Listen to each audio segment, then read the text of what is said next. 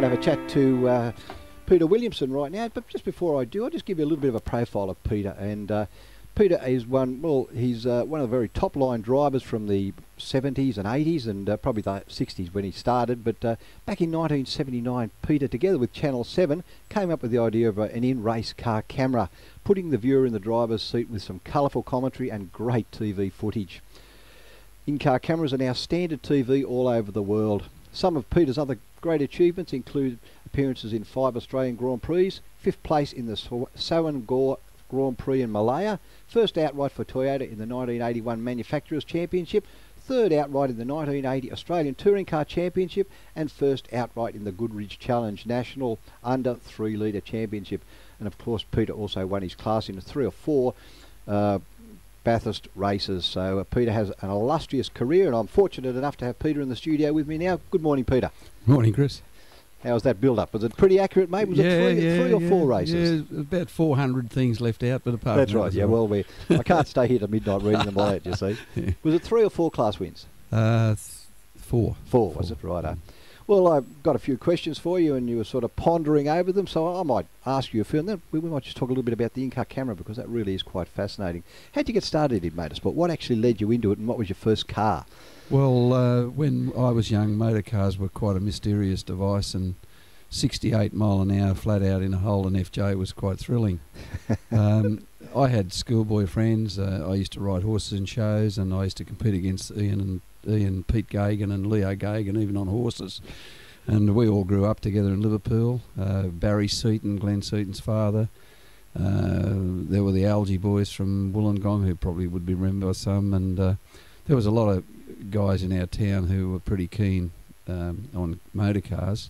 And with the Gagans starting in motor racing and being so illustrious, we used to gather firewood for old Tom Gagan, and it was just a thing that grew on us all, and it was a natural thing really, because most kids in those days just to ride in a car was just an unbelievable thing. My first race car was after a few little touring car things we did in rallies and stuff like that. It was a Buckle coupe, a car built by Bill Buckle, who used to build Goggomobiles, if anyone would remember that. And he powered it with a Zephyr engine, and it was a fiberglass coupe. It was styled basically on the AC Ace, an English sports car that David Mackay brought out here and set one of the Australian land speed record in his class. And it was a very, very successful vehicle. The first race I had with that was I took it to Lowood. You had to do that in those days. There was only like a circuit in each state. And we drove up to Lowood in Queensland overnight. We broke 11 windscreens over the weekend and drove home on Sunday night, and that was how you did it. All right. Well, I mean, I asked you off air, and this got you scratching your head just a little bit.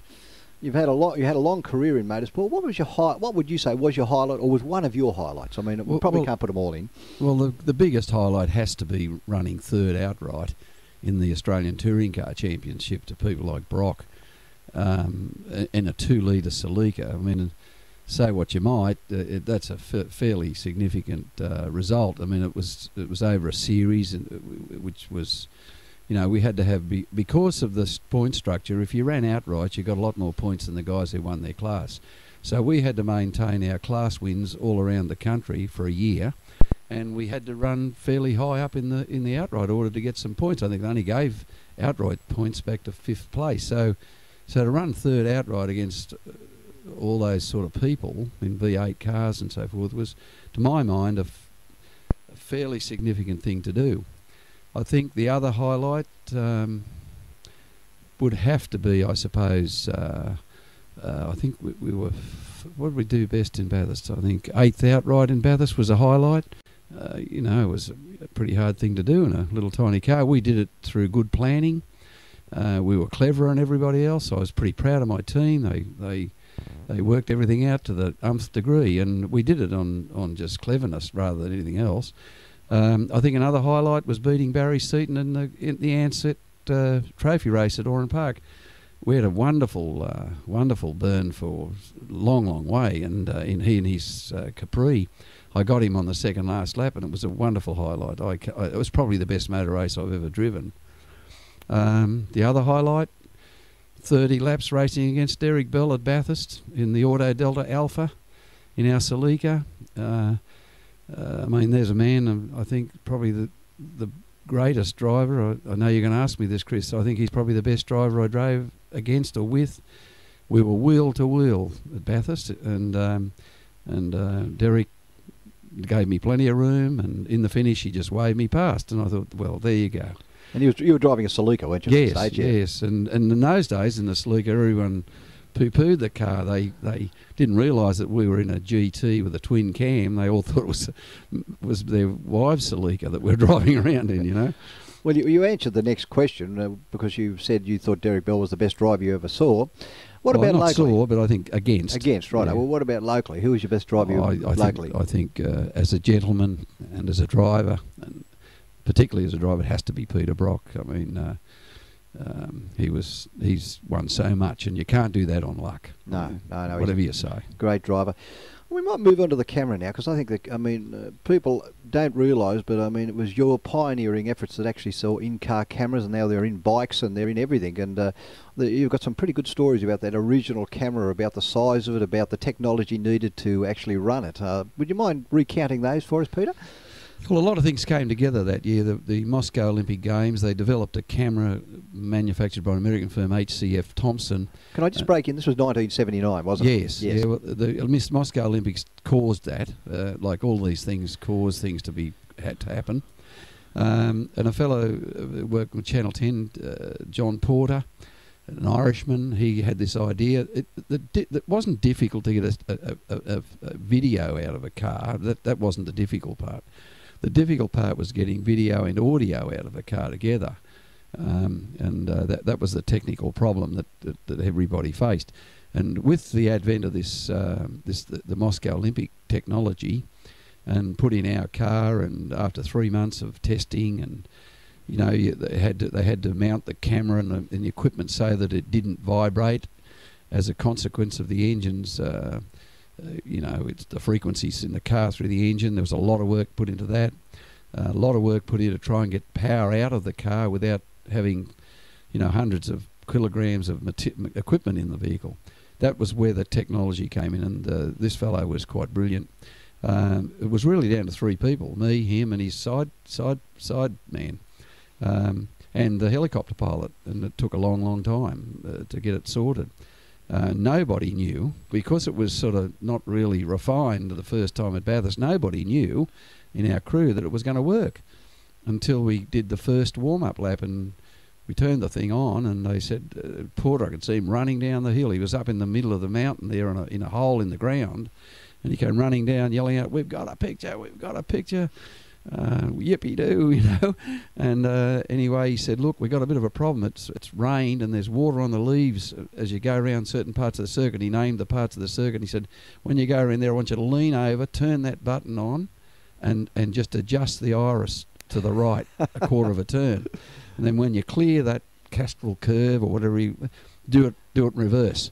So, because apparently the water on the leaves was interfering with the signal, and we had to power it up somehow. This is why you're travelling at 160 kilometres an hour across the top of the mountain. Yeah, this all happened. Sounds easy. We're on the grid with the engine running, and this is the instructions I'm getting. Anyway, it all turned out wonderfully, and we lost audio between myself and the pit, not very far into the race. And the brilliance part of it was that I respect Gary Wilkinson and all those people in the sports broadcasting, the way they handle things. I didn't know that anything. All I knew that they told me when the helicopter was in 500 feet of me, talk. And what they were doing, they were ad-libbing me, and they would say, they'd sort of half guessed what I was going to say, and they'd ask me a silly question, and of course, not knowing anything, I'd see the helicopter fly over, and then I'd start talking away or doing my best. So it wasn't actually two-way communication? Not in that race, okay. No. And pit signals, my pit crew, but no television. We lost it. Right, okay. And if you ever saw those things, they're quite corny and hammy, but the background is such that I think it was a brilliant effort by them, Now in the era of cameras which probably weigh, below a kilogram in weight these days, well below a kilogram. You said that one way around, what, about 60 pounds, you said, didn't you? I was about 64 pound, I think. We were allowed to remove our seat, passenger seat, as a compensation. We didn't really get 100% of the weight back from the carrying it, but they did allow us to remove the passenger seat. In those days, you had to carry the genuine trim in the car. You know, you couldn't drive without it, and the cars looked pretty nice inside, but they allowed us to do that, and I think the boot mat and a couple other little things. So let me get this straight. Being in the car as a driver, handling a car around Bathurst and doing, 120, 130 mile an hour, or 250 k's or 230 k's down the Conrod, and say 200 over the top of the mountain there, you had to look for the helicopter and adjust the camera at the same time. Yeah, early in the day we had to adjust the camera. And it was good fun. You know, it was. It's a discipline, and I just thought before the race, I thought, if this thing works, how am I going to handle this? So I just thought of all the one-liners that I've learned all my life, and I just dealt with it with one-liners, and it seemed to come out okay. And there's great, and that's still available, the videotapes of that race with Peter's commentary, and you did a very good job, mate, and they did a good job of talking to you when they weren't really sort of Clayton's talking to you, weren't they? Oh yeah, it was brilliant actually. Yeah. Well, look. As a final question, I mean, you're in motor racing for a lot of time. What advice would you give somebody just starting off in motorsport today? I mean, it's a different ballgame because of sponsorship and because of the costing factor is enormous now. So what advice, as somebody that's been in a long while, would you say to somebody? Well, firstly, most young people look at supercars and that's probably what they think. But I think personally supercars and the professionalism of it and the huge amount of money being put into it by Ford and Holden to keep these people going is a bit of a shame, because when we started there were several categories of motor racing. There were open wheelers, sports cars, sedan cars, and I think people were more interested as a general rule. So today you've got to forget the crowds, and I believe there's only one place that you'll learn to car control, you learn how to set up a car and understand what makes a car go around corners and how to adjust things. There's definitely Formula Ford. Young Spicciala, Wally Spicciala's young boy, I see is very active in Formula Ford with Wally's support, and they're having a ball, and he's going very well, and I dare say now he's a lot wiser guy than he was this time last year as far as mechanics are concerned. And I think that's the place to go. The Formula Ford is a simple vehicle. It's almost a standard engine, and I don't think there's any other. Mind you, there's no crowds, sure, but I think that's the best place for you. Well, mate, thank you very much for taking the time to come all the way over from Foster to talk to us today, and it was super interesting. And on behalf of all the motor racing fans all throughout the world, thank you for your pioneering efforts in the in-car camera. It was we certainly all appreciate that now, because we can actually watch the race from the driver's seat almost. Thank you again for coming over and joining Monrima on the road today, and all the very best for the future, Peter. Thank you. It's a pleasure.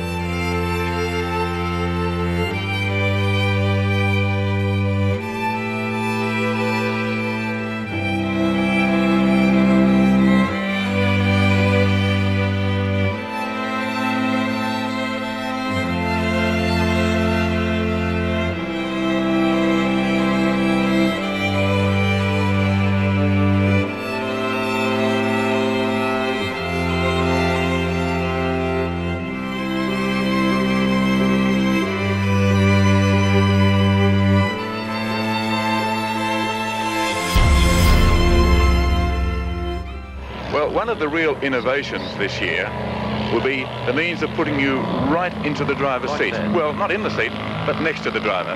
To explain how it's going to happen, it's back to Mike Raymond. Thank you very much, Evan. Well, we're very, very proud of our Channel 7 telecast each year from Mount Panorama, that we can bring you something different, something that's a little extra for you. And of course, last year, our magnificent coverage with the Colour 7 helicopter, which brought you some tremendous shots. This year, of course, our technical experts have been hard at work for the past few weeks developing a camera which we can put into a car under a special arrangement with the Australian Racing Drivers Club that is actually participating in the event. This is it, the great race. The flag is raised.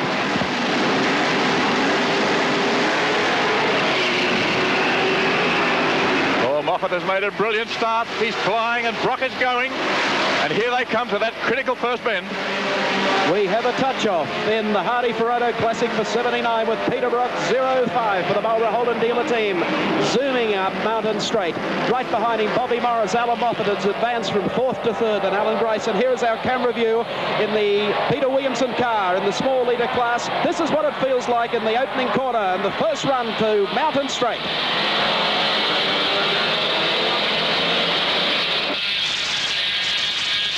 Peter Williamson, meantime, trying to press the top of the mountain to get through some of these slower cars, not making any spectacular manoeuvres in this opening lap, because the drivers really don't know, if anything goes wrong, what's ahead of them. The Mazda in front, weaving across the road, the adrenaline pumping, 60 drivers out there, all trying their hardest. Well, this is what it feels like, folks, in the first lap, with all this traffic coming over the top of the mountain. There's Peter Williamson right on the tail of a Torana that isn't running as quickly as Peter Williamson would like to run.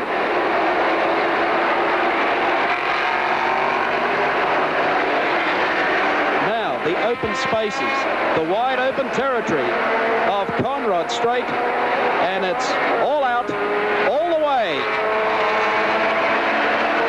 Okay, Conrod Straight, this is what it feels like coming down, going through the gears, the brakes as we approach the left-hander. Derek Bell alongside him in the Alpha, but just being slightly outbraked. So we've got a great dice on for the 2-litre cars. They're running neck and neck. You can see the Alpha just slipping inside him there. Coming along the pit straight, then turning left into Avco Mountain Straight. And here we go with the Alfetta. Peter Williamson going through the gears on his approach to the run up the mountain. Frank Porter driving the Alfetta just in front of him. It'll be a great dice between these two makes, as well as the Derek Bell car, which qualified a little earlier. So he's out in front. But Williamson has the power in the Toyota. Now the right-hander, GTX Ben coming up. The first car in the pits, by the way, it's car number 40, the RX7 Mazda of Terry Shield. Now the short straightaway as we take the left-hander at BP Cutting to Child World Care sponsored corner. Another car in the pits, car number 48. Let's call in. That's the Barry Lee Mazda RX3. And the leading 10 at the end of that first lap, as we sit with Peter Williamson climbing the mountain. It's Brock, Morris, Moffat, Grice, Charlie O'Brien, Peter Jansen, Gary Rogers, Johnny Harvey, and that's the difference in power. That's as the big Falcon goes by. Johnny Harvey's in 8th place. We have Dick Johnson from Queensland in 9th and Gary Cook in 10th. They're the top 10.